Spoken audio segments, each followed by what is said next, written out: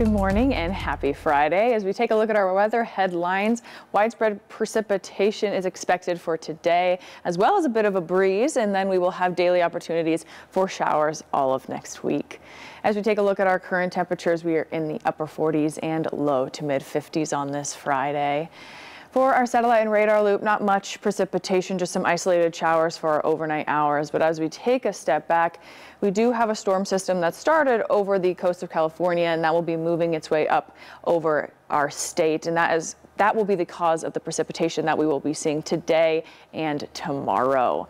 As we take a look at our excessive rainfall outlook, we do have areas in the marginal and the slight portion. That slight just means there's a 15% chance that you will see flash flooding in that area. As we take a look at our future track, starting out with mostly sunny skies on this Friday, but as we get into the afternoon, that's where we're going to see that increased cloud cover and widespread precipitation make its way into our area. Mainly east of I-15, could see some chances of strong to severe thunderstorms as well. And then as we get into Saturday, that rain is going to hang around our area, but become more scattered in nature as we get into the afternoon and the evening hours. As we take a look at our possible precipitation totals, the high line in western Montana is going to be where we see the least amount of rainfall, where they might not get rainfall at all. But for east of I-15 in central, southern, and portions of eastern Montana, where we can see precipitation totals up to 1 inch or 2 inches. As we take a look, we do have a flood watch that will be coming into effect today at 6 a.m. until Sunday at 6 a.m. and that's just due to that excessive rainfall that is possible, and that is for the portions that are in this dark green area.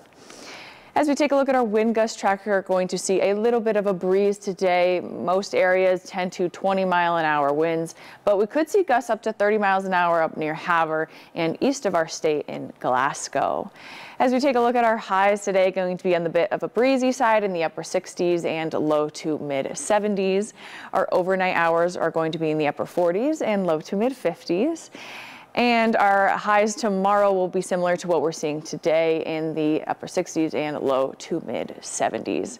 Now, as we take a look at the Great Falls, 3 to 7 day, 73 is our high today. Going to have some increased cloud cover as we get into the afternoon, like I said, and then that widespread precipitation is making its way into our area Friday and sticking around for Saturday. But Sunday should be pretty nice with a high of 77. And then as we get into early next week, we will see possible precipitation every single day of the week.